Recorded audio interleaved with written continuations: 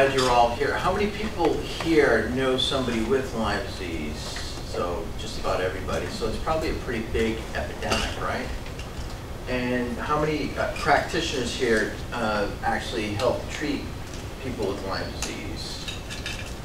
I know Nettie does. You do too. And typically, what do you do outside of antibiotics? I'm just trying to get a feel for where you guys are at with that. Like, what do you do? Frequency. Frequency therapy. Do you the Lymph Star, or what do you use? The curl. Okay, excellent, excellent. So I'm going to cover that in here because that's a major component. So, anyways, a little history on myself, and there's going to be a lot of notes that you can take with you, and I'm always open to questions outside of here also. So if you have any questions, I came upon Lyme disease by accident because I just happened to be in Connecticut, right outside of Plum Island. So how many people here really know where Lyme disease comes from, or what do they say? Conspiracy ones? Well, we know it's not a deer tick from Michigan if they're finding it in mainland China. Right. So exploration of bioweaponry in Lyme, Connecticut, where they had brought the German scientists over post-World War II. That's right. To Lyme, Connecticut, and then it started so in the 50s, and it took about 2 decades to actually be seen in Old Lyme. It was actually in Plum Island. So right here, if you see that little, there's a pointer here, right? On the top, right in the middle. Right in the middle. So if you see this this is Long Island. I was right here in this area in Fairfield, Connecticut, in Westport, and Fairfield, and Norwalk. And this little tiny dot right there is a government research lab that they were doing germ warfare. And in the early 70s, all the newspaper clippings that came out, and old Lyme, see this is Lyme, and then you have old Lyme right here by Old Saybrook. In Lyme, Connecticut, they had an outbreak of fever and chills and aches and pains that weren't going away in children and elderly, but some of the people that actually worked on the island. So they came out with this hazmat suits, and they said, this is from mosquitoes and ticks and fleas and gnats, and everybody flipped out because who doesn't get bit by a mosquito? And it was pretty hard to treat. They weren't responsive to antibiotics. So they, what they did is they did some more study, and they said, well, no, it's just mosquitoes and ticks. And then they came out again, and they said, no, it's just ticks. People still flipped out, and they were really, it was a public outcry. They really wanted to know if it was created on the island. And then they said, no, it was actually came down from one tick from Michigan, one specific deer tick from Michigan, which the people bought it, but people still got sick, and here we are today, all these years later. What I want to do first off is I want to play a video. Are the speakers hooked up? I have to, we can hook you up, so. It's a 3-minute video, and it's really good because it's from the FAR clinic, and they really in 3 minutes they really describe, and it's a great visual and information, so we don't have to. I don't know.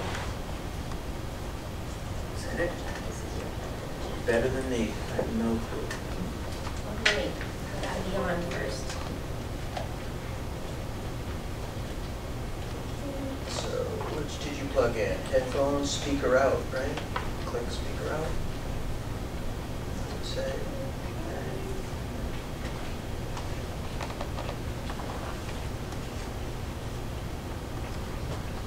Oh, you know what? Hooked up to the internet here. Yeah,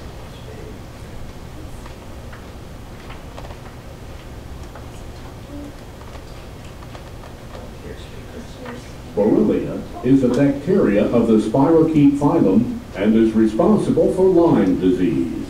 I did that. Darn it.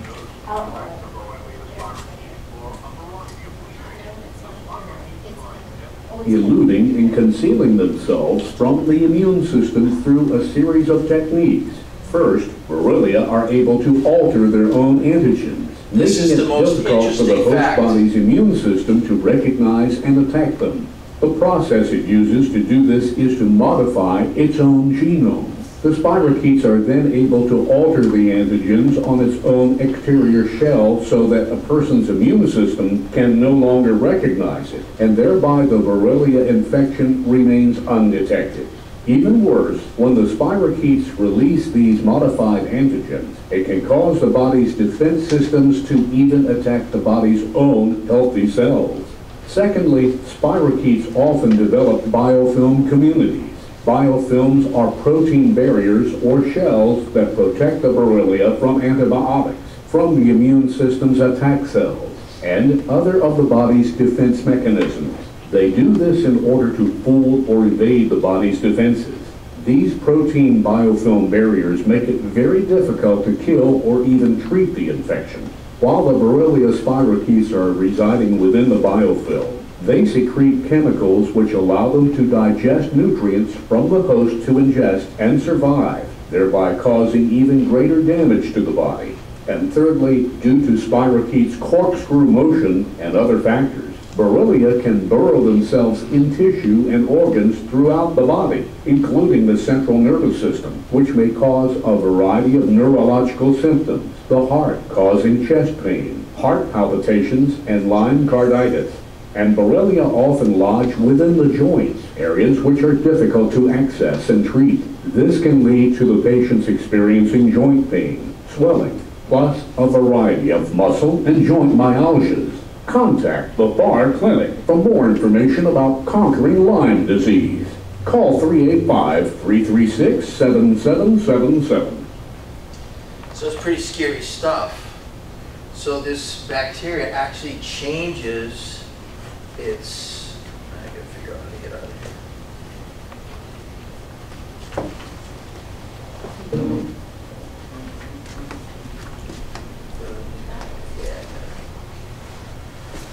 So it actually changes its antigens.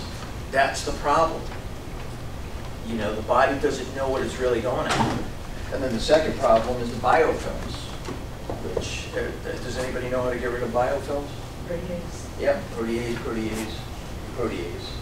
You know, what would happen is people would come in, and the diagnosis really, by their own admission, is 60% accurate if it's a positive. So that means there's a 40% misdiagnosis. You could have it and still, 4 out of 10 people that are tested negative could still have, Lyme disease, because there's no accurate, even a spinal tap, I think now they're saying is like 70% accurate. And another question is, if it makes it into your spinal fluid, why can't it make it into your saliva? Why is it just particulate to one specific species of tick? Why isn't it in mosquitoes, and why isn't it, they're now saying it's sexually transmitted. So if it's sexually transmitted, why can't it be transmitted through saliva?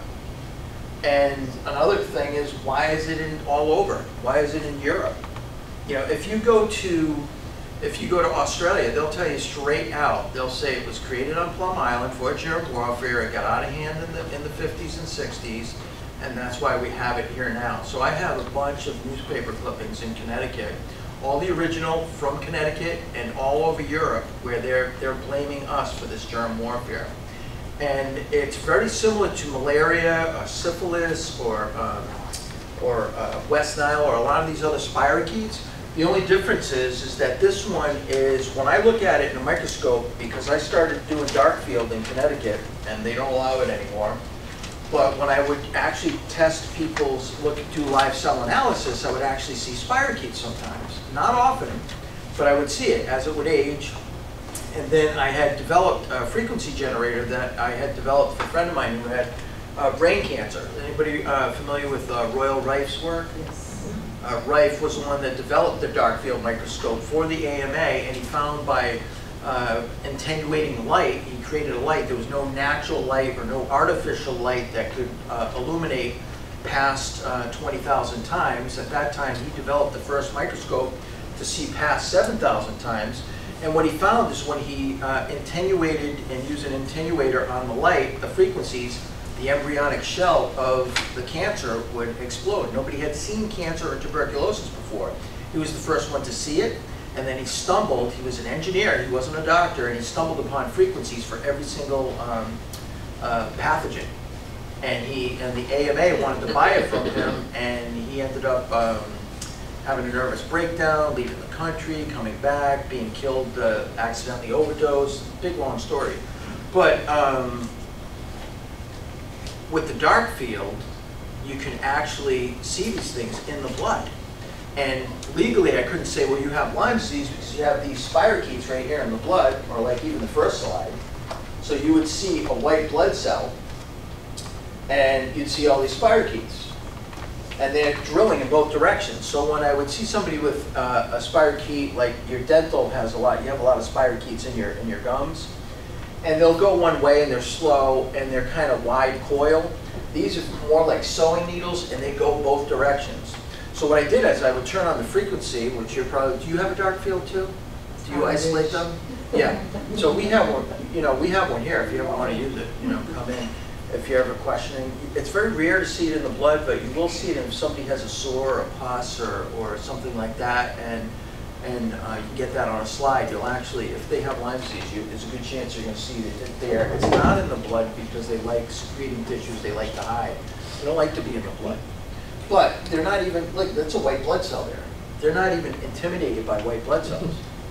It's just amazing. And then you add in biofilm, and then you don't have a chance with antibiotics, in my opinion. So anyway, so this is the different breeds of ticks, and it's a small little one here that they say is the only one that carries it. The first few slides are going to give you the mainstream medical take on Lyme disease. There's many different takes. Coming from Connecticut in 2001, Attorney Blumenthal sent out a letter to all infectious disease doctors, and I'm paraphrasing, but what he said is, I don't care what the truth is, but you all have to get on the same page because I've got a stack of complaints, because you can go to 10 different infectious doctors, they have 10 different diagnostic, they'll tell you 10 different treatment plans. Most of them are antibiotics. Most of them would say there is a such thing as chronic, there's no such thing as chronic. You can cure it within 24 hours, within 3 weeks, within, my personal opinion, what I find is if you get bit and you notice a rash, which is less than 30% of Lyme sufferers actually see a rash. But if you do and you catch it or you know you got bit, just go get an antibiotic right away. In my opinion, that's what I would do. I think if you catch it within a few days, you can probably nip it in the bud. Anything after that, once it starts going into stages where it starts getting into the secretion tissue and hiding behind biofilm, or if you have metals, this is why different people respond differently. Because some people have a lot of dental, have a lot of metal, heavy metals, a lot of biofilm. People would come into my office, this is Texas by the way, and this is the latest and greatest, and like Suzanne was saying, that's what's reported. What's not reported is the person with diverticulitis or tachycardia or anxiety that's given a drug for that, and they're either never tested for Lyme, or they're tested and they said, well, you only have 3 bands, you don't have it. So when they check, they're checking for antibodies. Well, the antibodies, we already know the antigens are changing. The antibodies aren't the same in everyone. That's why it's not an accurate testing. This actually, see, look, Lyme disease rips across country. You notice something about this ad? Something about this newspaper? It's in Europe. And they're talking about it in Europe. They're just saying it's an outbreak here. And if you start going to the doctors in Europe, they just all say the same thing. They all say it was created, it's an epidemic, it's worse than AIDS because it's undetectable, misdiagnosed, and really hard to treat. So I won't bore you. If you can look at these, this is the medical take on the 3 stages of disease: localized rash, dissemination to multiple organs and systems, and then you have these different rashes, which less than 30% see. I've seen them. People have come into my office, what's this? I've got this rash. I'm like, go get an antibiotic like right away. If they still have the rash. And the funny thing is I've had people come in, they got bit by a spider. They said, I got bit by a spider, and they have that rash. And I'm like, you sure it was a spider? Yeah, I got bit by a spider, I was moving wood, got bit by a spider, got a bullseye. So do spiders have Lyme? So then they'll go to the doctor, doctor says, no, you must get bit by a tick. No, I saw the spider. No, it must be a tick, it has to be a tick. No, the spider, I saw the spider bite me. And the person will say, well, unless a tick bit me, the spider bit me after the tick, but. So these slides, I'm not going to waste a lot of time with them because we want to get home before midnight. But, you know, the Western blot, this is what they go by. It's very confusing. It used to be all you needed was 3 out of 8, I think, and then they moved it from 5 out of 8 to be a positive, and then they moved it back to 4, I don't know, and then there were 16. And the best testing I find, or the most accurate, because they test the whole sample, is IGeneX out of California. And they're probably, you know, 80% accurate, you know. But I always say if it walks like a duck, it talks like a duck. So then I'll have people that come in for a host of things, but I kind of feel they have Lyme disease, and they'll say, no, I don't have Lyme, I didn't test it. Or, you know what, I've had Lyme 6 times. Probably not. Probably just never got rid of it. But they'll come in, and if, you know, in your practice, if you're not getting the results for whatever it is, what you're used to seeing, if it's adrenal fatigue or arthritis, and you're doing your protocol, but you're not getting the results you want, and they have other host of symptoms like fatigue or panic, it's probably Lyme. But I'll have people that'll come in with this babesiosis virus, which is the co-infection, one of the co-infections, and they'll have tiger stripes, their whole torso. They'll come in, and I'll say, well, you know, we know what this is. I'll say, wow, darn it, I do have Lyme disease. But, you know, these are things that just, and this Lyme disease associate.com, they're pretty good. They have 25, I think, co-infections, 25 Rocky Mountain. There's so many of them, and it's so confusing. But the reason is because they mutate. That's the reason why you have all these different diseases. It's really Lyme disease, but it mutates. And that's why it's really hard. And then it hides in the biofilm. And then the antigens, it's like, you know, the antibodies that your body creates changes, and it fools, and it'll attack itself. So I work with a doctor in New York City. He's really good, Dr. Maganaro, and he does IV, some really strange stuff, but it works pretty good. But he knows that when they mutate, he'll keep checking it, and all these different things will come up, all these different viruses will come up, but it's really Lyme disease, and it's autoimmune. He'll also do biopsy of nerve endings, because it actually disturbs nerve endings. So people have paralysis. Painful. What's that? That sounds painful. Well, no, it's just a little nip. Like he'll do a little nip in the ankle. It's nothing worse than having a tag removed, or, you know, dermatologists now, they take off all these skin tags and these spots. You go in for a visit, they take 20 off your neck.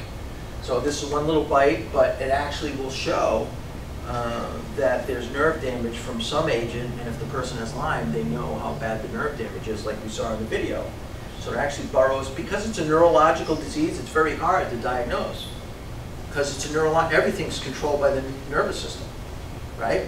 Yes? The doctor in New York does antibiotics? He does both, but what he does is he has a biofeedback. He's a medical doctor, and he refers people to me for some of the things that he's not really apt to do in his office, but he does DMSO, high ascorbic acid, IgG.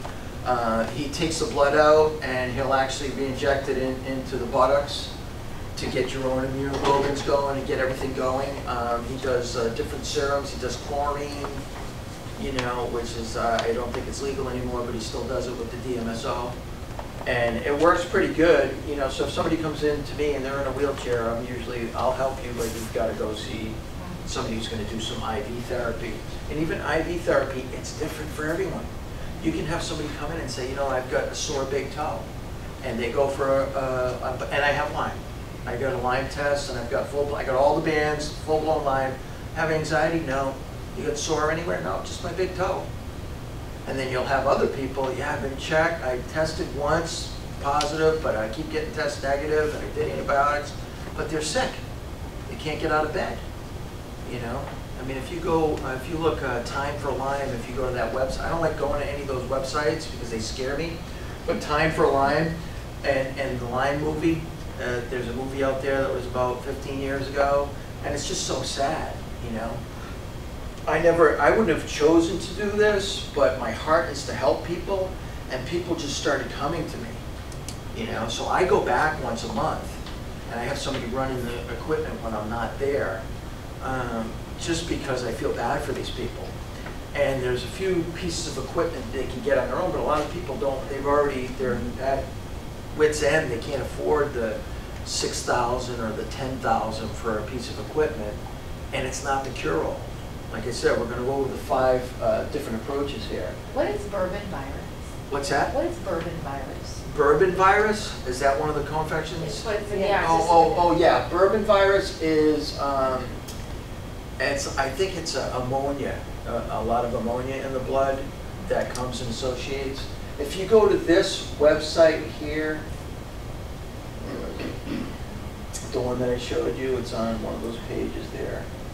The Lyme Associates. The Lyme Disease Association. Yeah, they have every single detail of every single, and the test associated with it. There it There. is. Right Yeah, there. that one right Yeah. there. LymeDiseaseAssociation.org. So these are the co-infections. There's so many. I mean, there's 25. I only put these are the top 5 or 6, you know. But there are so many, you know. And the thing is, those are co-infections. But I mean, people come in, and if you're not seeing the results, have them check for Lyme.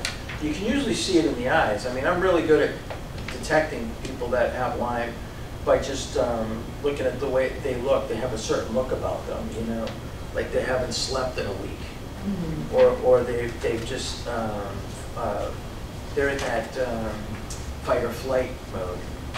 It will also mimic somebody who has heavy metals and somebody who has a lot of vaccines too. They could have a lot of the same neurological issues, but because it is a neurological disease, so this is what I always tell everybody. I say if it walks like a duck and, you know, quacks like a duck, it's a duck. I just treat it like a duck. People will come in and say, no, I've been checked, I don't have it. Or the whole family will come in, yeah, we all have Lyme disease one time or another. I have tachycardia, my wife suffers from panic attacks, my son has really bad hips, you know, he's 12 years old, can't walk, you know, he's got rheumatoid arthritis, and, you know, and all these diseases that, you know, are from Lyme disease. That's why the medical profession, they'll just keep giving drugs to put out the symptoms. But these are the top ones that you'll see. I wrote these down because this is what I see. Observationally, this is what I see. People will come in with aches, pains, anxiety, fatigue. I'll ask them how long. They'll say, oh, you know, 10 years. I've had it for about 10 years now. And what are you doing for it? Well, the medicine really doesn't work, or it works on and off. And then I'll ask, well, do you have digestive issues? Yeah, I got a little bit. I got, you know, some cramps, and I have either, it doesn't even have to be diverticulitis. It can be like I have heartburn. You know, what do you do? I've taken everything. You still get it? Yeah, as soon as I get off the Nexium, it comes back. Really? Okay. Do you have thyroid issues? Yes, I do. Adrenal issues? Yep. Swollen joints. Sometimes I'll just take a look at them. Swollen joints, you know. And emotional issues. You know, you know how much, I forget what the number is, but what's the famous one? Xanax? Xanax. All the people that come in, they're on the Xanax. Oh, no worry. All the people that come in with Lyme disease, they're like, yeah, my doctor put me on Xanax first, and then I found out I had Lyme disease later. So Xanax seems to be the drug of choice to help with the anxiety, you know? And the problem is when you start treating, whether it's your own antibodies or an antibiotic or an antimicrobial herb or whatever's attacking the spirochete, it creates a neurotoxin which exacerbates the symptoms, which people don't want to deal with. So the biggest problem is trying to get people to understand this stuff, to say, you know, you're going to get worse before you get better. Everybody knows what a Herxheimer reaction is, right? Herxheimer reaction, Dr. Herxheimer, Herx. That was actually, he actually defined that for, I think, influenza. because when you kill a pathogen, it creates a neurotoxin. But it just so happened that the worst herx is the Lyme herx. Am I saying that right? And see, I said sore big toe. I put that in there because sometimes that's all you'll see. You know, they'll just have one. There's no rhyme or reason. They'll get it X-rayed. They'll get it looked at. Can't figure out what's wrong. Has a little inflammation, but it's not systemic. It's just in one spot. Could be Lyme. So this is very interesting because almost every Lyme patient that I see has some form of digestive issues. So whenever somebody comes in and they've got ulcerative colitis or anything, I always ask if they've been checked for Lyme. And 9 times out of 10, they'll go get checked. And for some reason, when it's in the intestine, I think it's Dickey that said if you have to take the blood from the intestine to check for, what did you say you need to do that for? Do you remember? I know that Tiana knows. But do you know, Amy? What was the question? Dr. Fuller said that to have an accurate reading, you got to take the blood directly from the intestine. Yes. Was for what now? For blood type. For blood type. Eating for your blood type. It's not accurate. Oh, eating for your blood type. Okay.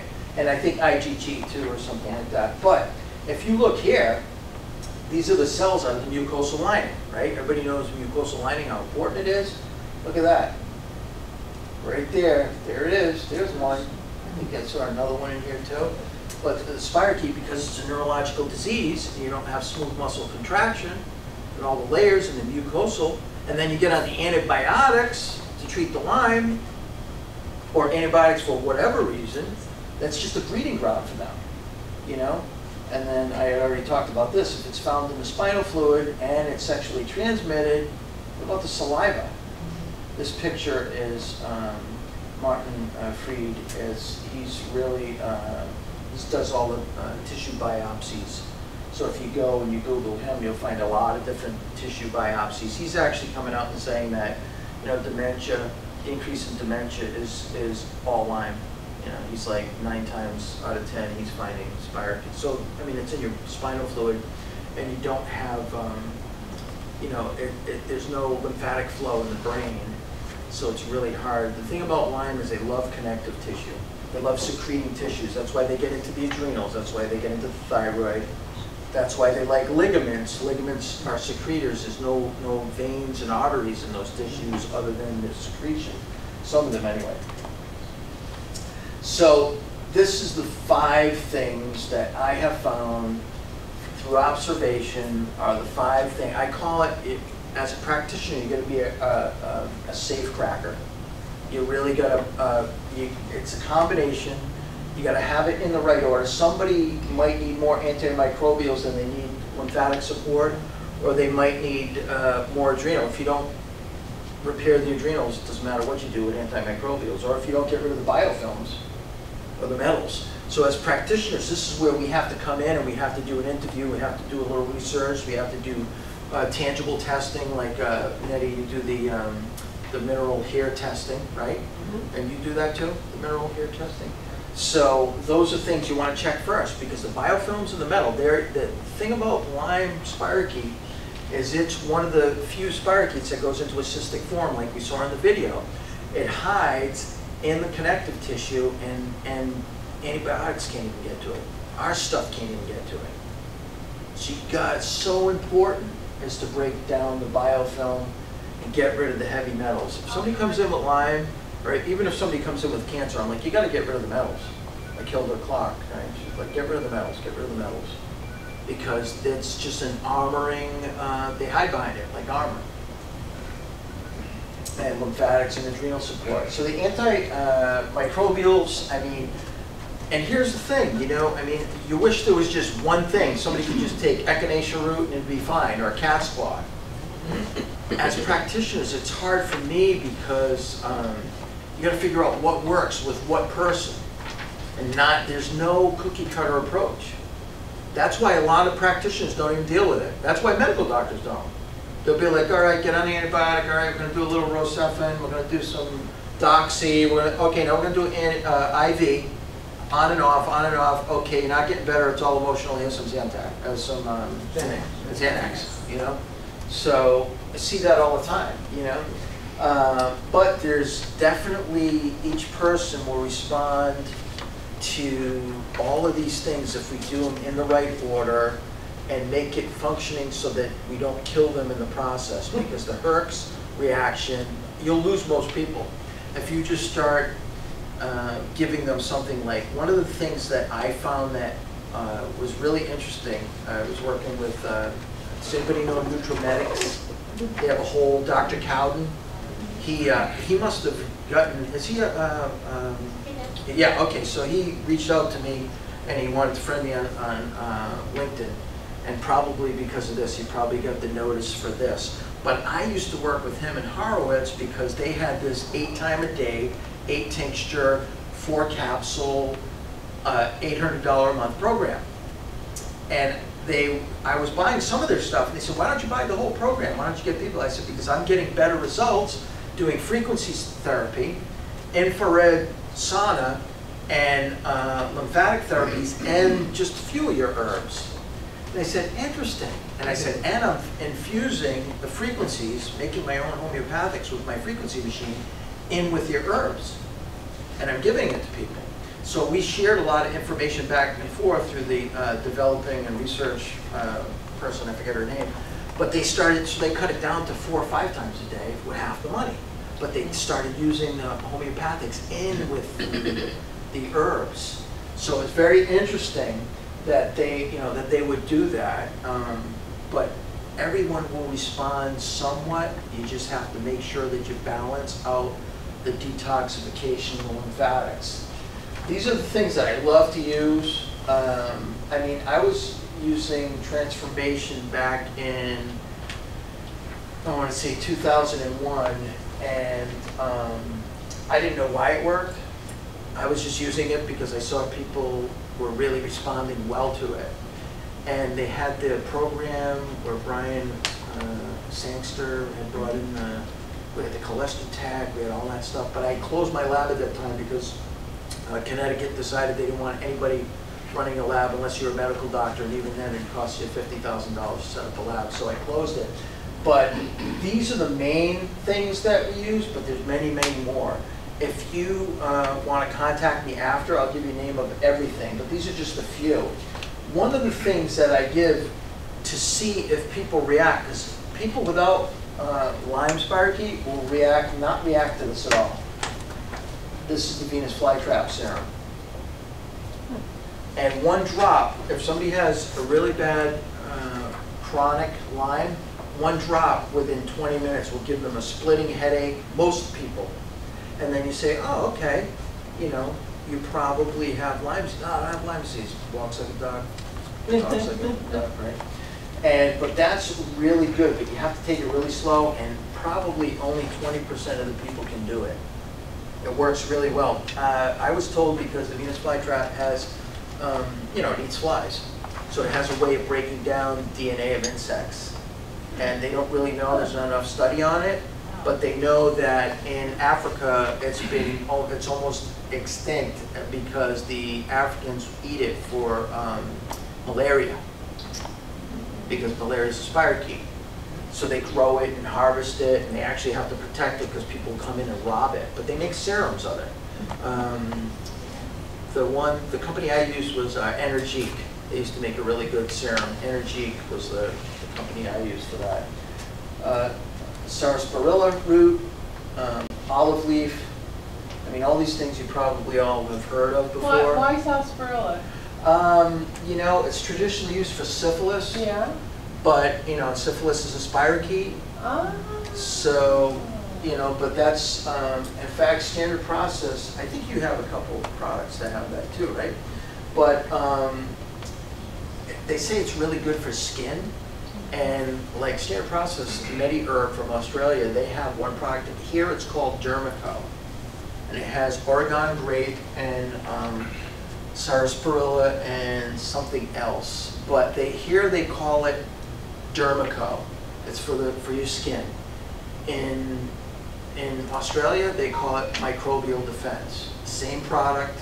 Here they can't say it works to kill spirochetes, there they can. Garlic, sulfur, glutathione, all those things. Now, if anybody has Lyme disease, you got to get them on this protocol. And the thing is, you have to do it slow, because some people will, I like that, I didn't even know that you had this until I started working here. But these are a lot of the things that I used before I started working here. Again, protease, you could, some people, you might want to even do 25 a day. You know, because you got to break that, it depends on their metals, and then you want to do the heavy metal defense, right? Is that an acute phase, if you were doing 25 a day? What's that? Is that an acute phase? Or? No, I mean, I was doing 19 for a while, and I don't have Lyme disease, you know? It just gets rid of biofilm. It's just fantastic, you know?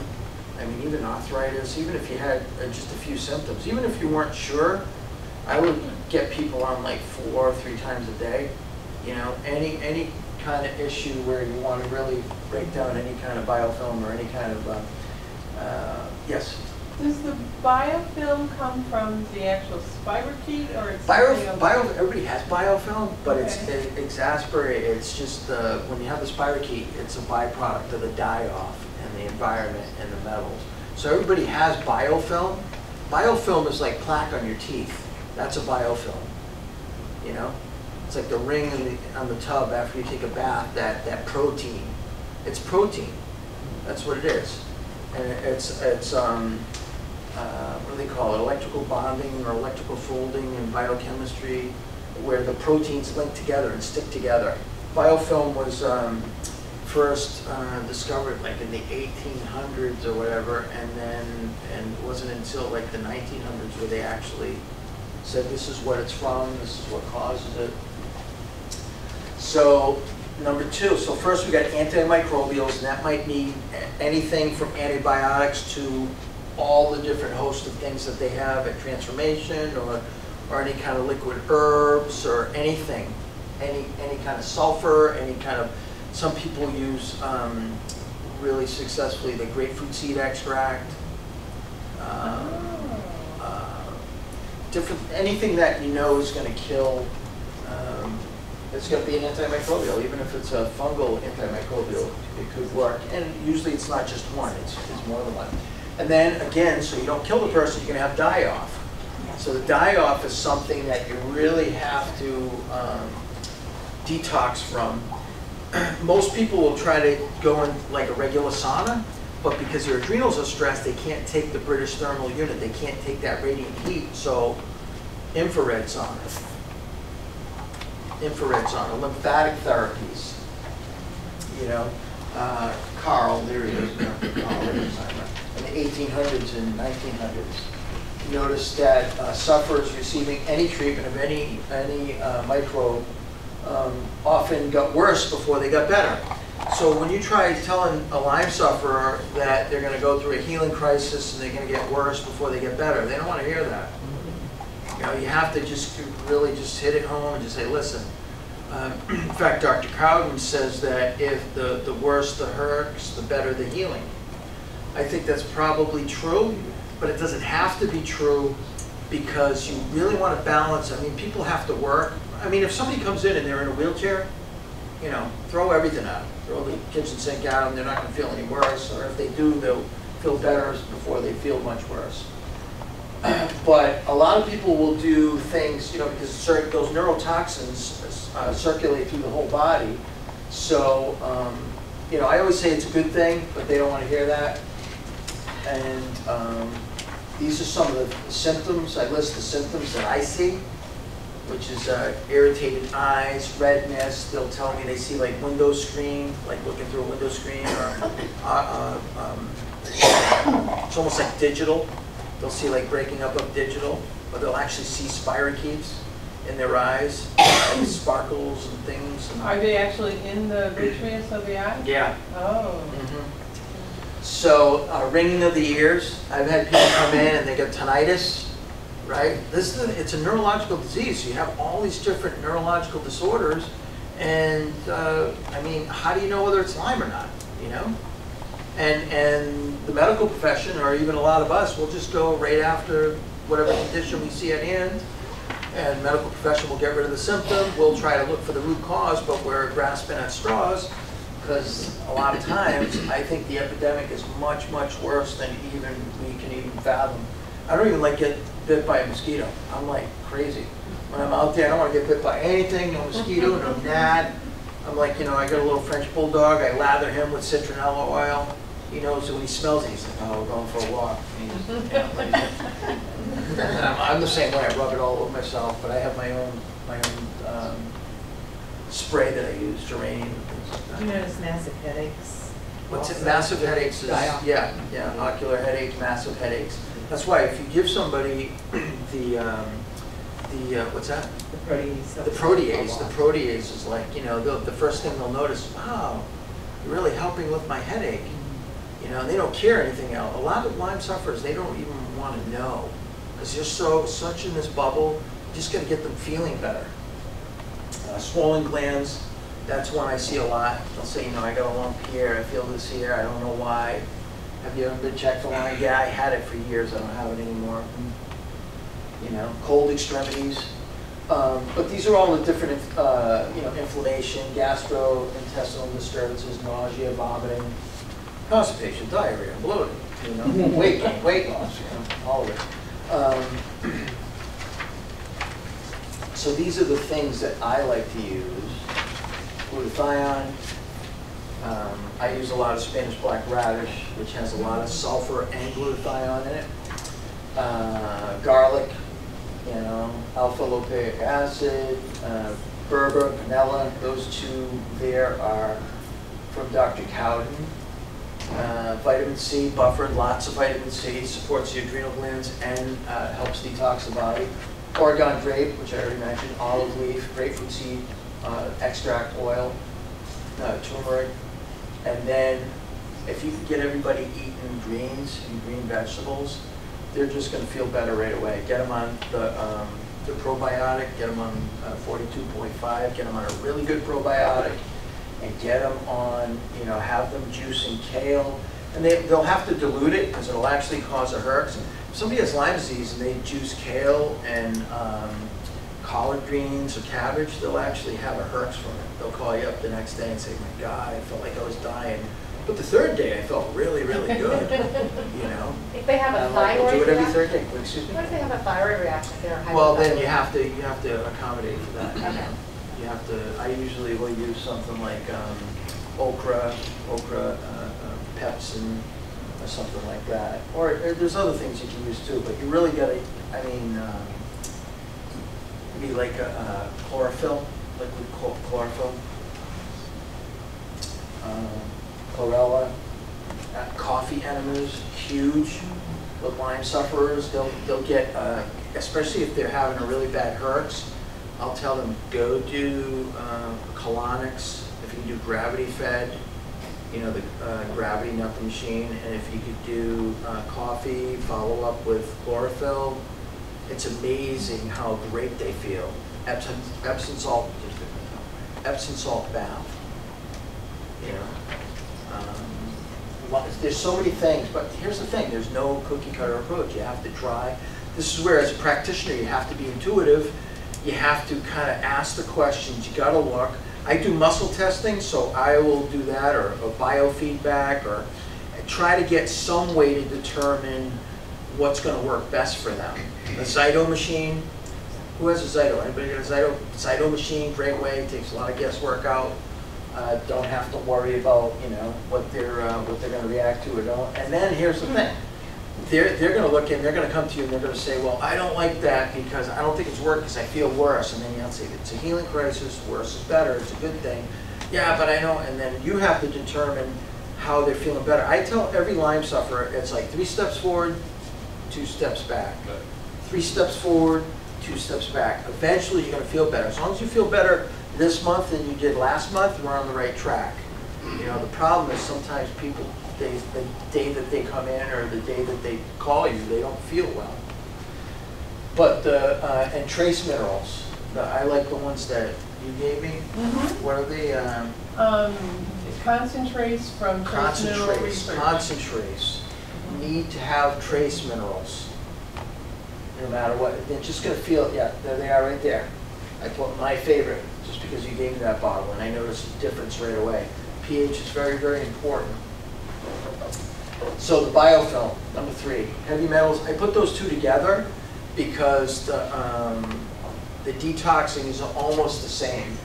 You know, protease, protease, protease. Here's a picture, Nettie, of biofilm. Wow. Looks like duct tape. Wow. You know? And what happens is the bacteria, the microbe, just hides in there. And this is from the video. Remember they were hiding in the blob in the video? And then nothing can penetrate that. You got to get through it. And then if you add a little heavy metals in there, you know, forget it. I think this, well, this isn't the one, but they had one biofilm with heavy metals on there. It was just like scary looking. So, you know, and see biofilm, protease, protease, and more protease. And this doctor found that when he added digestive enzymes, protease, and did LED and not radio frequency, but infrared right on the stomach, that when he would go and do another biopsy, he would find a lot less. So they don't like, you know, infrared is like the sun rays, you know, as soon as you put your hand in the sun, you can feel it. So Michael, is that like not necessarily sauna, but one of those lights where they're on a stand and you just direct it at the abdomen? Yeah, like they use in acupuncture. Yeah. You ever see like the infrared light, you know, in the diner where they keep your sandwich hut, you know, before it comes to you, the infrared, just lay on the counter, you know, here for therapy.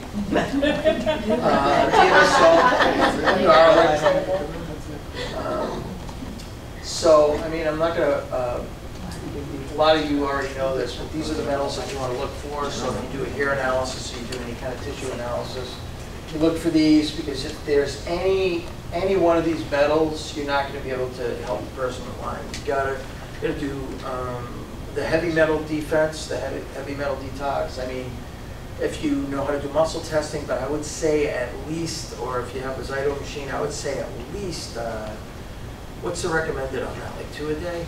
Is that what the recommendation is on that? I would like double, triple it, and then they have to drink a lot of water and do some juicing, get rid of the metals. And I mean, if somebody has, I had somebody come in, they had heavy duty mercury and lead in their body, and no matter what I did, I couldn't help them. No matter what, they just got worse and worse. Everything I gave them, they're like, oh, no, I don't like this, it's not working, I feel worse. So I just sent them in for IV chelation. Yeah.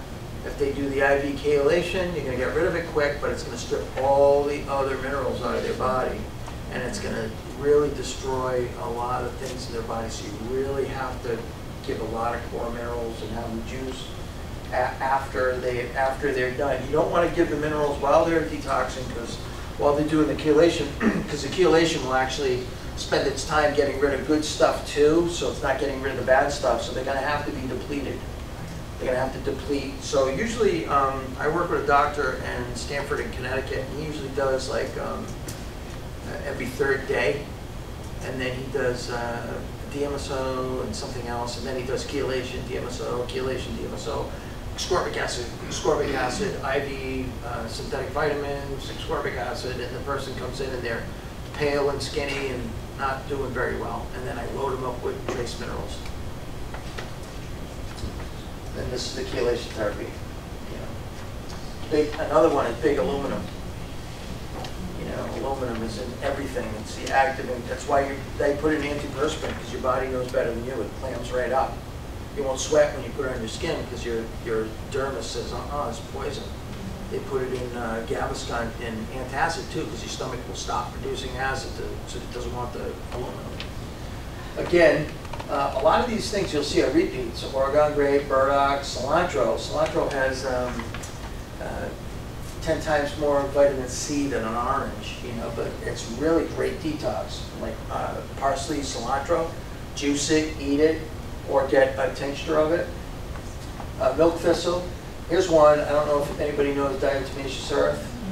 you know, they use it, what, to clean the algae out of pools, and it, Kills bugs?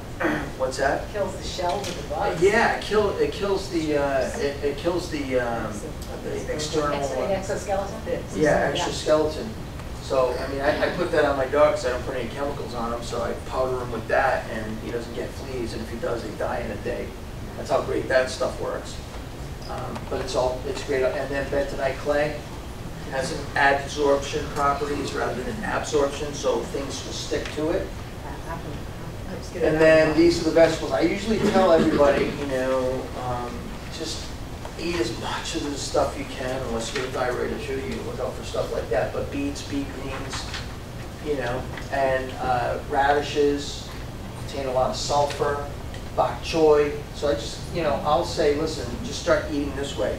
And then, of course, if you really want to be defined, then you can get them on the biochemical type, you know, find out if they're a para or estro or testro or whatever, and then just because their body's not going to have any additional stress from foods they don't like, and you can add in whichever vegetables are good for their body type, you know.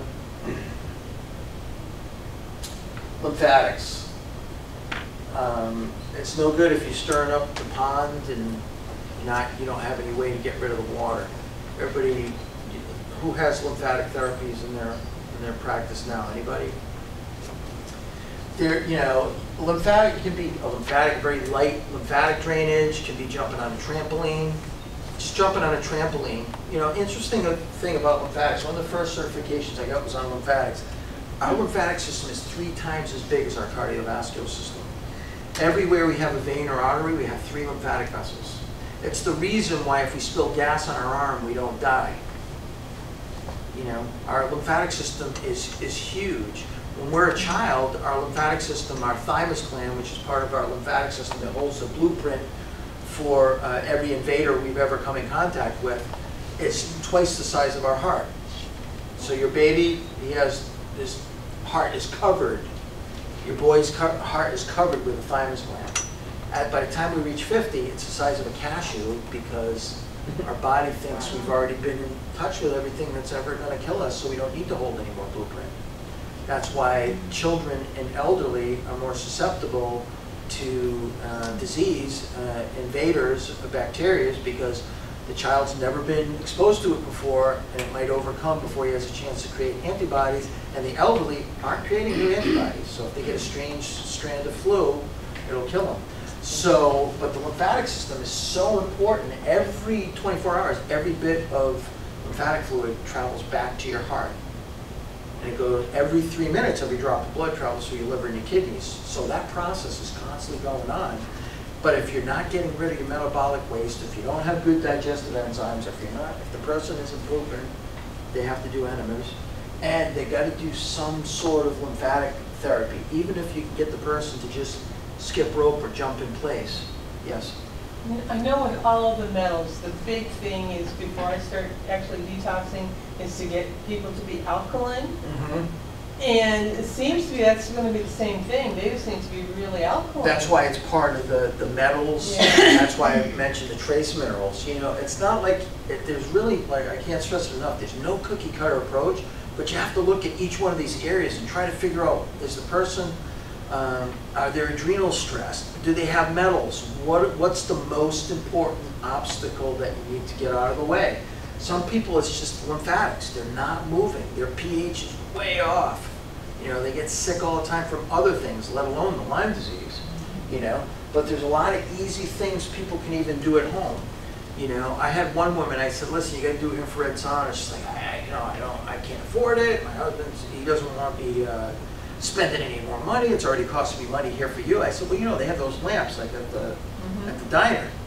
So yeah, I said, yeah, you get them at Home Depot. She goes, really? I'm like, yeah, they have a clamp on them. They're aluminum. They're shop at a lamp, and then you just get the infrared lights. So she decided she was going to get a lawn chair and get about 6 of those. Oh. And so she set it up in her garage, and she would get it, and she would set it all up, and before her husband got home, she'd take it all and she'd hide it. Because he didn't understand. You know, if you know anybody with Lyme or you know anybody with anything, usually the spouse doesn't really understand. or doesn't want to understand, or because they're not suffering. Unless you got a really good spouse like me and you understand. No. But her husband came home early. So she had her headset on, and she's listening, listening to you too, it's a beautiful day. And all of a sudden the garage door opens up and she's jamming and she's got the lights on. And he's like, so he took a picture of her and he's like, what have you created in my wife? I said, well, I can tell you by her getting that, you saved about $3,000 because an infrared, she's very smart. An infrared sauna can cost you about $3 grand. But that's what she did. And she was open. Some people won't do that, but they gotta do what they gotta do. But lymphatics, very important. She took it very seriously. L-Drain, very great comprehensive product that has everything in it that you need. You might need a lot of it, but if you have a Zyto machine, or you can douse the person, or you can just start off slow with it, because it's actually, a lot of this stuff is diuretic too, so you just got to balance it out. So how much what's is the in the line? L-Drain? You're doing, like I would have somebody do two droppers in the morning. I would have them, depending on like how their lymphatics are doing, there's hands-on tests to actually palpate the body and see where the tender points are in between the ribs. If they're really tender and they've got a lot of lymphatic congestion, the spots, if you look online, you can find it. I didn't want to put it here. I mean, I had to draw the line somewhere. But here's some spots right here. It's usually the distal part. The body's broken up into watershed areas. So the body's broken up into puzzle pieces. So like everything from your umbilical line up, from your belly button up, goes under the armpits. Everything from the belly button down goes into the creases of the legs. From there it goes behind the intestine and ends right here. So sometimes you'll have people have soreness here. You'll have clavicle. Everything dumps to the left side of the heart except for the right arm. Everything else, intestines, not the right breast, right arm goes into this duct. And one on the left. And then you have the right lymphatic and you have the lymphatic duct. This is the main duct. This one's 3 times big. But if you press there and somebody's like, oh, that hurts, I would start off with just a little bit. Because as you increase, all that, unlike the cardiovascular system, your lymphatic system doesn't have a heart. A lot of you know that, but it's by gravity and by electrical impulse. Do you start skin brushing with people? I do. In fact, I'm going to name it here. And a very great dry brush is a pool table. The thing you use to clean the pool table. It's a soft bristle brush, and it's shaped almost. It has two on both ends. It's wide, in the middle it's thin, and it's perfect for the legs. And it's long, and you can grab it. And it's better than a back brush. The same woman with the infrared light, she tied a mop handle on it. Yeah. Husband's like, where's the pool table brush? It's in the garage with the infrared lights. So I actually have a couple different units. I use a light beam generator, which has infrared in it. I have it in Connecticut. I want to bring it here. Or get another one, but they're expensive, so we'll see. A Lymph Star. What frequency machine do you use again? Pearl. Okay. Resonant light. Okay, the resonant light. So every lymphatic machine or detoxification has a resonating frequency. Even the diode or the infrared light puts out a frequency. All the toxins in the lymph, like I said earlier, electrical bonding, electrical folding is when the cells stick together, electromagnetic charge. We can hit, it's like what holds, it's what melts things. So if you put infrared light on butter, it's going to melt. But a lot of people can't handle that type of detox that have Lyme disease because the adrenal glands get stressed out by heat. So anybody that has an endocrine or adrenal gland issue can't have heat. They can do 10 minutes of infrared sauna. You can be in a snowsuit and get an infrared sauna, and you can feel it right away, even in a snowsuit. You don't even have to undress. It gets to your bones within 3 minutes. It's in your bones. So if there's any spirochetes in your bone marrow, any spirochetes around, they're going to be affected. But you start off with like 5 minutes because the person's going to, really detox. And then you're going to want to add in some L-drain or something to drain the lymphatic system, and maybe even have them do a little skipping rope or a little trampoline. You know, swimming is really, really good for lymphatics. There's the dry brushing, you know, soft bristle brush. These brushes that they put here, that they tell you to use, and the gloves are good. It's very light. And what you do is you just, I think I had it here. They have really good charts like this that shows you the direction and the way that the body flows into. It's broken into puzzle pieces, so everything behind the leg comes up and around like this. Everything on the inside of the leg comes up here. Calves go straight up. Stomach goes down like this, the line in the middle. Right side, left side of the face, so I'll tell everybody to do their massage like this, you know, and they can even do the glands a little bit. Very, very light. If somebody goes to a massage therapist, they need to make sure they only do lymphatic massage, because if they do, even adjustments, I'm not a big fan of adjustments for people with chronic Lyme, because it creates a space for them to go into. So when you get an adjustment, you get that little pop, that's nitrogen leaving the joint capsule, and then the spirochete's like, ooh, vacant condo. They get right in there. So they'll feel worse before they feel better. Or even a massage, if they're getting a deep tissue massage, it's going to cause them to go into that space. They love scar tissue. And this is the machine that I have right here. And it's very non-invasive. The person just lays down, and usually they fall asleep and they feel really, really good afterwards. And one time I had sprained my ankle and I wrapped my ankle with it and I fell asleep. And I'll tell you, I did some serious drain. I got up, I didn't think I was going to make it to the bathroom to go pee. And when I did, it was like black coffee. That's how nasty it was. So you can overdo it, you know? Like the lady, when I told a lady with the infrared lights, and she's like, how do I get, what, an hour, 2 hours? Some people are excessive compulsive by choice. And then, you know, manual lymph drainage is a specific technique that I happen to be trained in too. I just got my license here in Connecticut and Texas, so I'm happy about that. But it's very specific, rhythmic, very slow pumping and sweeping into the lymph nodes. I have about 600 to 1,600 lymph nodes in your body, like little filtering. There's some are tiny, like the period on paper, some of the size of a lima bean. And one thing I learned that was interesting, everybody's born with the same level of fats, same amount of fat cells. Can you believe that? Everybody has the same amount of fat cells, whether you're 300 pounds or 90 pounds soaking wet. You're born with a certain amount of fat cells. Some of them swell up like grapes, and some of them are tiny like periods on paper, but they're the same cells. That amazes me. So these are some of the things that you get that you know, I'll recommend if people have the money and are serious about it, or they can go to Home Depot. But these are the ones. These are the ones right here. This is great because it folds up. You know, you just get a chair. It's in there. It has all the LED infrared lights in there. And then this one really gets hot. And this one you only need to be 5 minutes in there.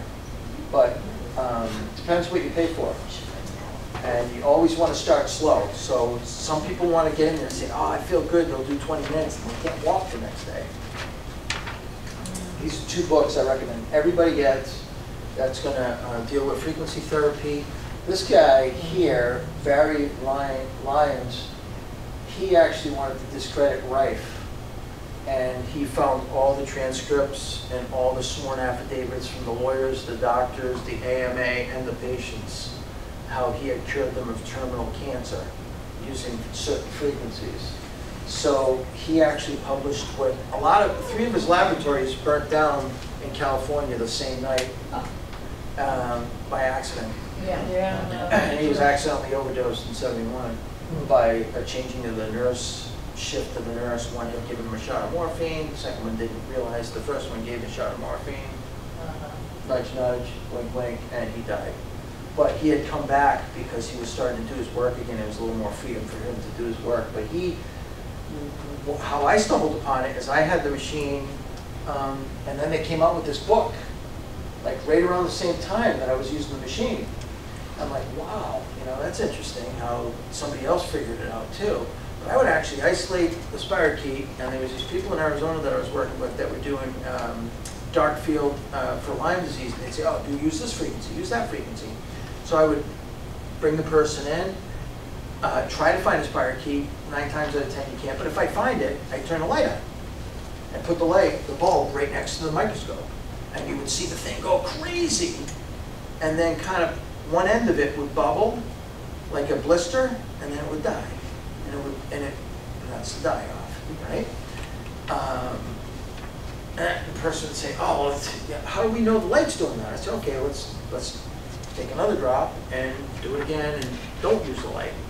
And you know, they're playing, there'll be 3 or 4 of them just like kicking around. They actually look like kind of cute, but they're like playing with each other, and you know, and then you turn the light on, it's not going, they don't like it. And there's plenty of documented evidence of cancer cells dying. But anyways, these are the 2 books right here. This Lyme disease and Rife machines. There's only, I would say there's probably only 2 or 3 machines. The amp coil is the #1, it's about $10,000. And I had a couple of my clients do it and decided they didn't need to take any more enzymes or anything, and they're not doing well. This is part of the healing. But frequency therapy is definitely part of, I would have named it the 6-fold approach, but it's not very popular, and according to mainstream medicine, it really doesn't do anything. But I've seen it, so if I had a choice, if I had Lyme disease, I would do everything I could to get the amp coil #1. If I couldn't afford that, I would get the GB4000. I had mine built, so mine's, you know, the guy who built it isn't around anymore, but radio frequency is huge, huge, and not all systems. So if you go online and you find one for $2,000, it's a milliamp, it's not really going to penetrate, it's not going to be that good. You need something that's really, really strong, that has a multi-amp and really, really strong you know, penetrating capability. There it is right there. That's the, this is the one I have right here. And this one is connected to a frequency generation. And this one will melt your fillings if you turn it up high enough. It'll rock it'll vibrate your teeth. This one will too, but this one has a carrier. Both of mine have a carrier frequency. You want a carrier frequency because the carrier frequency actually carries the other frequencies that actually kill the microbes. Every microbe has a mortality rate, oscillation mortality rate. So that's what Rife proved, that tuberculosis had a different frequency that was killed by cancer, and different cancers were killed by different frequencies and different microbes. I have one of the other one, the new one, microcurrents. Oh, the microcurrent? Yeah, microcurrent is good. This is the GB4000, but the macrocurrents are like, you know, you have to be really careful with them. That's this one right here. This is the amp coil, and everybody's raving about it. Jury's still out for me as far as they claim you don't need to. I went to a woman's house. She's like, I threw all my supplements away. I don't take anything, and all I do is the amp coil. I'm like, well, you eat, don't you? Yeah, but you need stuff. That's how you heal. You need to heal. So, but this amp coil is like really strong, and the thing is, it has voice recognition. It's really cool. It comes with an iPad, and you say the alphabet, and you say a few sentences, and it tells you. What they do is they have a database of everybody that has liver disease. Their voice puts out this frequency. It is the coolest thing. I was a big skeptic. Yeah, very big skeptic I was. So I said, all right, I'll do me. I know what's wrong with me. And it was spot on, spot on. And I was really, I'm like, wow, if I had $10,000, I'd buy one. The thing is, you can't, they word it so it's a journey and it's a process. It's not a healing device. And it can't be used by professionals according to them, but I would get one. So it's amp coil. So the first thing I would get would be the amp coil. Second thing would be the GB4000. And if you can find anything else is good, but those two are really great. Adrenal support. Last but not least, heart doesn't even beat without the adrenal glands. Adrenal glands are so important, aren't they, Sarah? Yeah. Very, very important.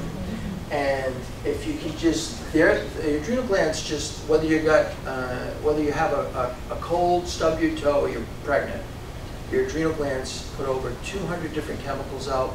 The most important is cortisol, adrenaline, fight or flight. You know, this is why the anxiety, and guess what? The adrenal glands are secreting tissues, like the thyroid. So what are spirochetes like? Secreting tissues.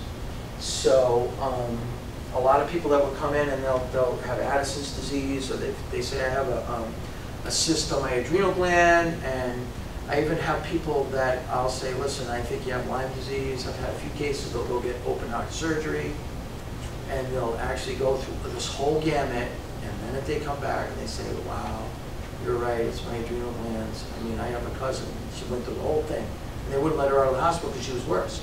Because the anesthesia and the spirochete, turns out she had Lyme disease and adrenal fatigue.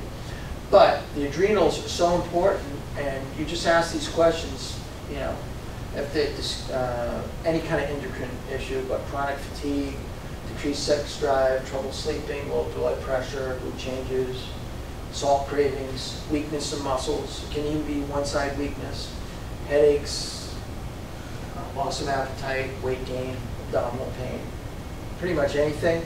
But I like doing the Ragland's test. Anybody know what that is? Sitting, standing. You know, this is it right here. I included it in the notes because it's a very easy, tangible way to do it. I send everybody for a lab test. If they don't pass this, I'll send them out and get the cortisol test. I used my Pastoral Medical Association thing, and this is the test I use. It's an adrenal cortex stress profile app. You know, and then, you know, and it's very easy. It's done with saliva. They send it out, get back. It'll just tell you cortisol levels. But if you go for a blood, they'll do blood usually 3 times a day, and check like morning, noon, night, because to check your adrenal glands is like taking a second of your day to see what your week's going to be like. You know, it changes from week to week, day to day, hour to hour, fight or flight, anxiety, fatigue. You know, but adrenals are so important with Lyme disease. Everyone that has Lyme disease has adrenal stress. And then I do the applied kinesiology, so I'll go right over the adrenal gland. I'm going to do it with Sarah.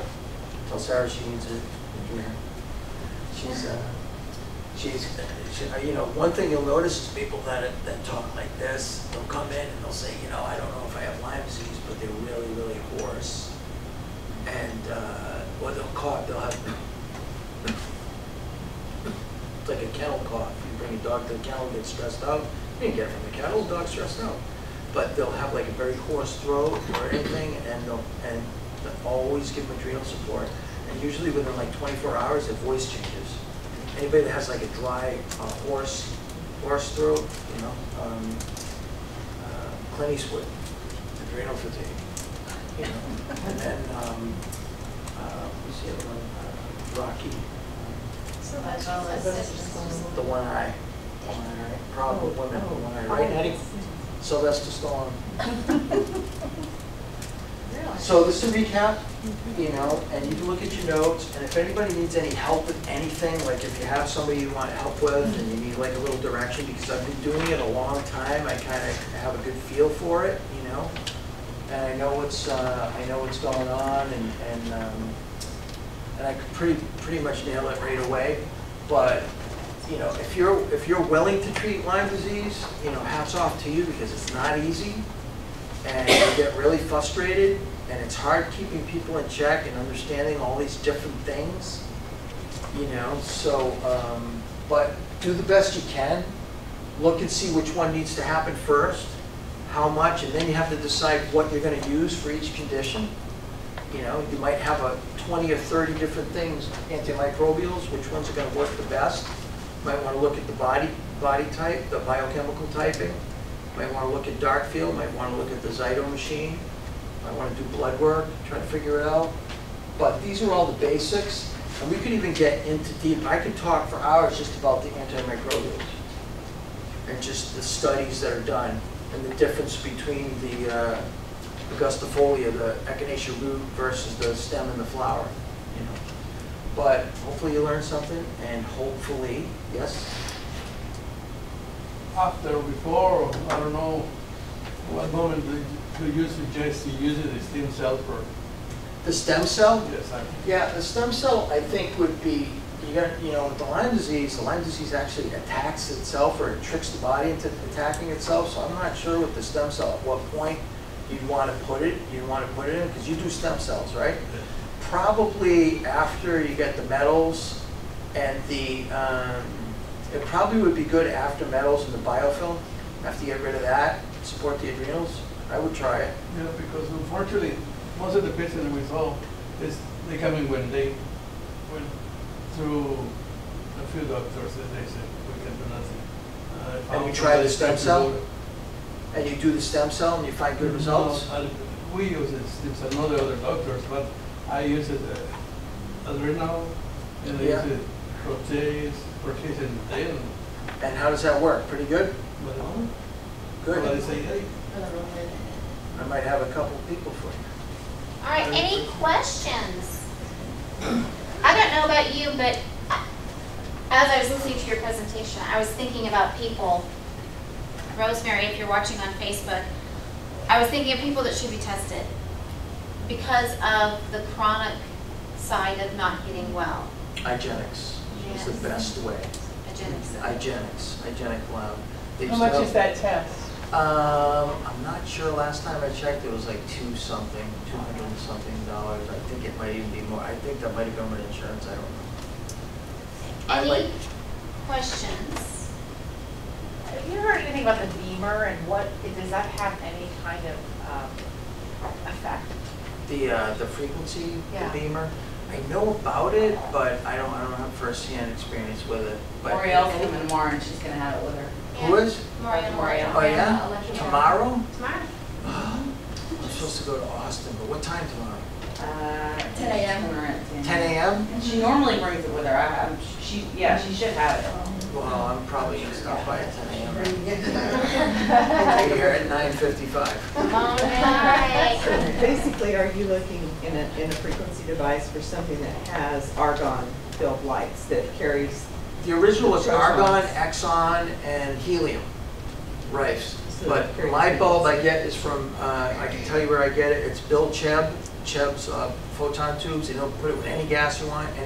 I like the handheld one. And it has the electrodes that'll connect to any frequency generator that has 3 amps or more. And it just works great. You can put it on the neck, on that. So you don't even have to put it near people. Some people can feel it. It's just so strong. All right. Help me thank Michael for his presentation. Well, we're going to be around for a little bit, so if you want some one-on-one time with Michael, he loves to collaborate, so practitioners, if you're looking for someone to collaborate, he really does mean it when he says to call him. So definitely do. Definitely do. Get business cards here as well. Wonderful. And those of you on Facebook, if you want to reach out to us, reach us at moreinfo@tecenzymes.com, and we'll make sure you get Michael's contact information.